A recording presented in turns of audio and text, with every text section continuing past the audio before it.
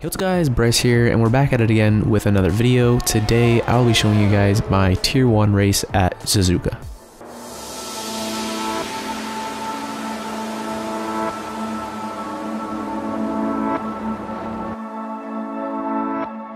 So this race definitely wasn't an interesting race, it definitely was not my best performance, but I still had fun racing.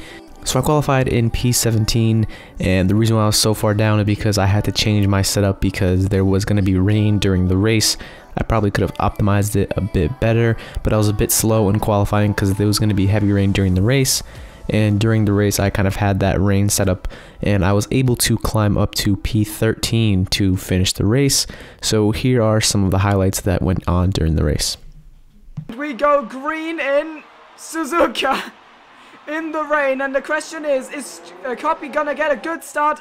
Compared to Jensen, it's a decent one, but it's not looking good enough. Julian's already announced that he's had some very great starts recently, but this time it looks like he's kind of out of luck as he's on the outside of Copy. Now Copy will be able to squeeze him a little bit, and he does so by squeezing. He's going to jump in by miles, look. Icewind's not even in his pit box yet, and Wow's already coming through the start-finish straight. A fastest lap for Wow. This is a wonderful strategy call. Oh no, he's tagged by Evolution, and as everything looks like it's going to fall into place. And again, hits him again. I don't think he's lost his front wing though. That is oh, he has.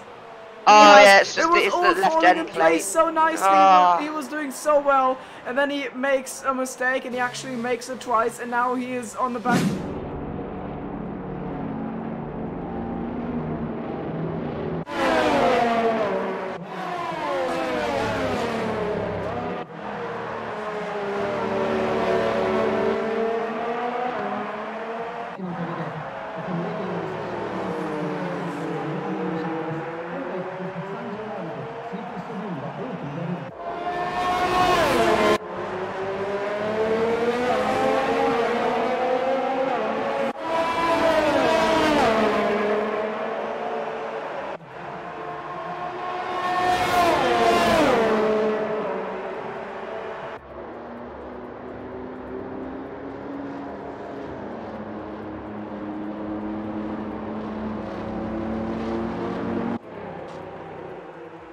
Down the order. Also, so is Tipsy, and Tipsy has spun.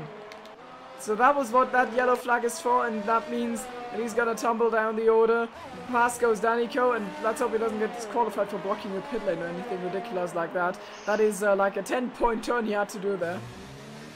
Now he goes into the pits. So overall, race went pretty well. I'm definitely glad I finished. Completely my fault for hitting Tipsy Bob. I didn't know he was going into the pits, so that was my mistake there. But I thought it was a pretty fun race, and it was definitely super wet, my first rain race, so it was definitely difficult to keep the car on the track. So I'm definitely excited for the next race, which I believe is the US. So thank you guys so much for watching, and I'll see you in the next video, guys. Bye-bye.